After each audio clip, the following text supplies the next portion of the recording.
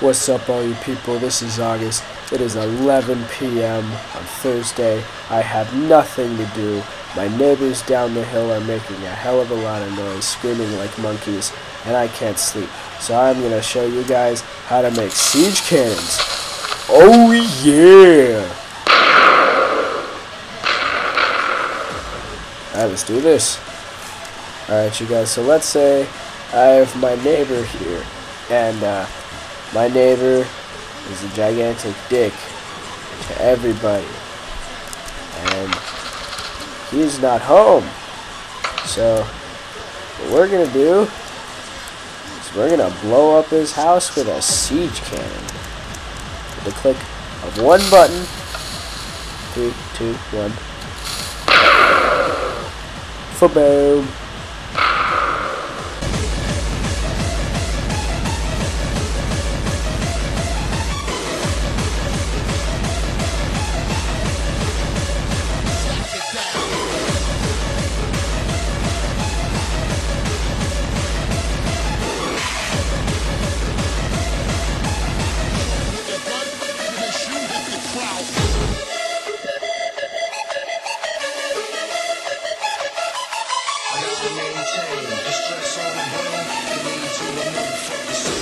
I'll show you how to make them in a second, but as you can see, they're pretty damn fun to make. And this has been optimized for maximum flight time, and for the firing TNT, it's mainly composed of the ignition and then the projectile. So what we have is we have 8 redstone repeaters set up as a delay. Note that the redstone repeater is at the farthest point. When you set them down, they're just to repeat the signal with barely any delay. You have to put them all the way at the back in order to do stuff like that. So we set them up here. First signal goes, takes a second to go back, and activates, flies. Your enemy just got ass raped by sand and sulfur. So I'm going to show you how to make one. Alright, Panzers, so we got this little plateau of grass here. There's the neighbor's house. And there's the old siege cannon that I was just showing off to you guys. So to start off, you want to dig 2 1 by 3 by 2 trenches. Note that at least that the firing end. Note that you want the trenches, like the open end, to be where you want to shoot, because you can't really move these. Probably good for anarchy servers and whatnot. So you want to take a little stone slab, place it 2 of them at the end here. Then you're going to take water, put it in at both ends here. There you have your firing trough. Next step, take redstone. Note that I'm in single player here. I have single player commands. It's a pretty nice hack. I can fly, do all that stuff, but I'll make another video about that later. Set up redstone. Have a button. And next step, you're going to have redstone trailing off here. You want to make sure it does not come in contact with the main part of the trough. That is what this middle section is for. This first middle section is to set off the 2 TNT that will then fire the projectiles. So take some redstone, and you want to set down 8 redstone repeaters. Now, I've figured this out because it's the maximum amount of delay for maximum flight time. I had a lot of time to mess around with this, so let's just go ahead and set this up here, and yeah, okay. And working out with this redstone, making sure it's all the way at the back. Now take note that the redstone repeaters will not work if they're facing directly into a turn.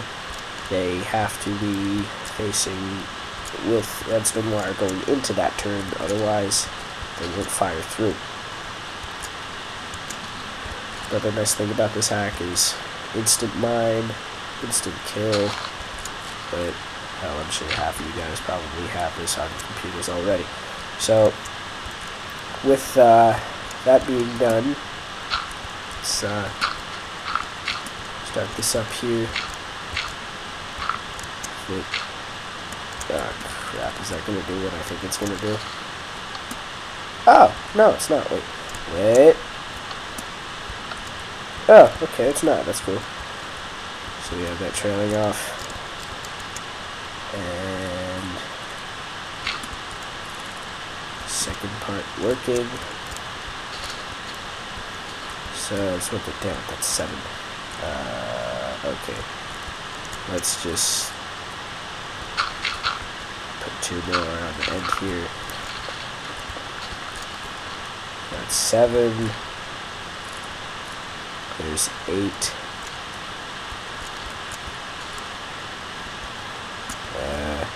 Okay, they're all set up. Time of day. There's another sweet thing about this. You can just change the time, the day, how often I can do spawn the giant. And there we've got that big guy right there.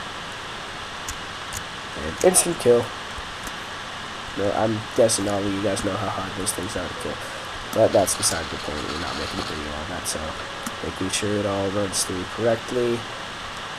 Wait, okay, it doesn't reach all the way. Do I have to put in another repeater? Yay, works. Alright, cool. Note, you may have to put in a couple extra repeaters, but just, no, hell, I'm just gonna do that. To repeat the signal, but with no delay, don't do anything to the repeater itself.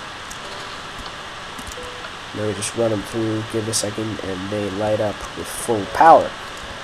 So now that that's set up, all you gotta do is load your TNT and have fun raiding the castle. And shlabada-bing, shlabada-boom, bye-bye.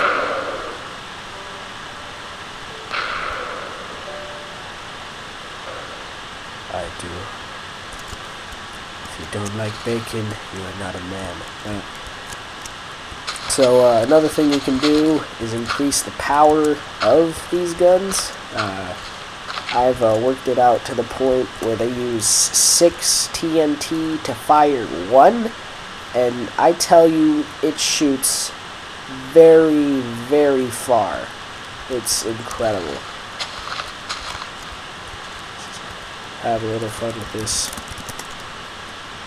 It's a much better mod than IMD Edit, because once you run out of stuff, you gotta log out the game, and well, that one's gonna be a little less power, but there goes my old there goes my old cannon. Well, that's just suck. So yeah, so that is how to make your very own siege cannon. And if you're wondering what that thing was, I used it at the beginning. It's a missile silo. Pretty damn simple to make. Got him right here.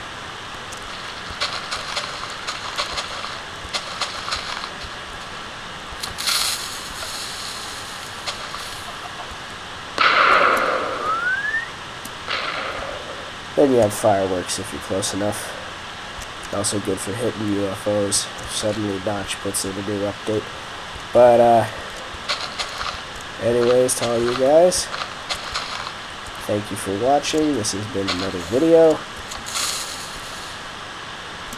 And yeah, happy siege. Happy sieging. Hey, body bag. How's it going? Smells like somebody took a crap on you. Oh, body bag.